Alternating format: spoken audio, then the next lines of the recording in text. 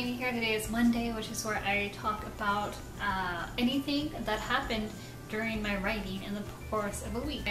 So this week I wrote in 1000 Cranes, which is the third book in my Yakuza Past series. I spent a lot of time, I'm going to say this right, at the Surue Temple, which is the Dragon Festival at the temple, which is the Kiyomizu Temple, which is basically this huge complex. Like, it is huge and there's lots of little minor signs, but the big thing is that it has a main temple that has no nails in its construction. It was made in like 700, so it's like this super old ancient thing. It is a World Heritage Site. They tried to make it one of the modern 7 wonders of the world, but it failed, but don't tell them that kind of situation. Anyway, so I thought that was going to be the thing that I talked about, but I found something cuter and deals with Aki's heart. Oh my. It deals with Aki's heart breaking. So that is obviously the thing I'm going to talk about, because nothing brings me more happiness than making my character suffer. So what I found out is also in this big shrine complex, there's lots of little mini other shrines. One of them is this shrine to the love god, and it has these 2 rocks that are 18 meters apart, and they're supposed to be like love rocks. And what people do is they walk from one to the other and they close their eyes, and if you make it from one to the other with your eyes closed, then that means you will find love. And you can have someone help you out by like telling you like go left, go right, but that just means you'll find love with assistance.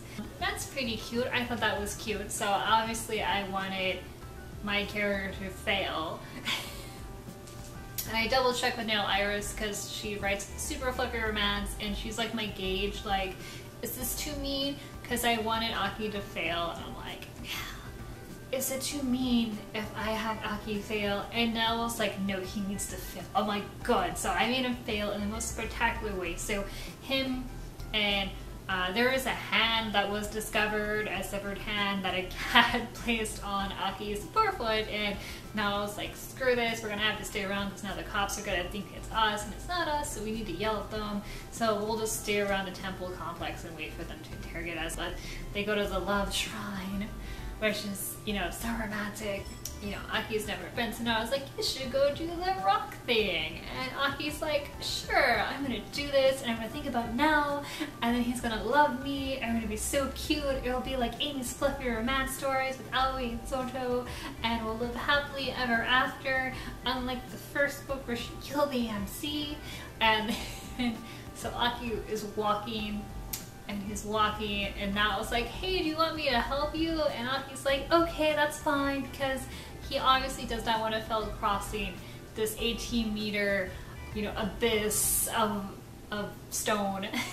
And he does, and then Aki trips on the cat and opens his eyes and is basically doomed to never fall in love ever. No, he can like get a charm or something. So I made Aki kind of a little bit superstitious, which is harder than I think, because now I need to look up all these Japanese superstitions. Did you know that you're not supposed to whistle at night or clip your fingernails at night either? So lots of random superstitions. I don't know, I'm sure there's more. Like, I knew the 4, like Ichi-ni-san, she is another way to say 4, yon is another way, and she is how you, in a lot of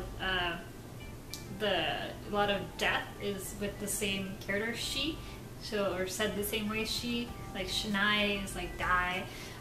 So she, 4, is a bad number, like the US equivalent to like 13, it's unlucky, but I think it's even like more, because I mean, instead of saying 13, it's like die. Anyway, so that was what I spent on working this week, is making Aki suffer. What do you think about Aki suffering? Are you excited for when the book comes out and he suffers so much?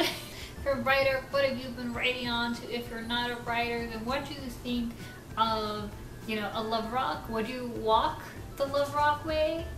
I think I would. Well, I'm already married, so I probably couldn't. It would be strange if I did it. But if I wasn't married, I would do it. And then I would have to have someone there, because I don't want to like bump into people. I'm sure they would like guide me, but then they'd be like, you know, Hirari, and I'm like, what's Hirari again? Is it left or is it right? And I'll cry. And I'll be the random gaijin that cries. But that was... Remember, you can scratch my newsletter, and that's when I make announcements and talk about releases, and I give you a free short story every single month. So then that was it. Until next time, people. Bye bye.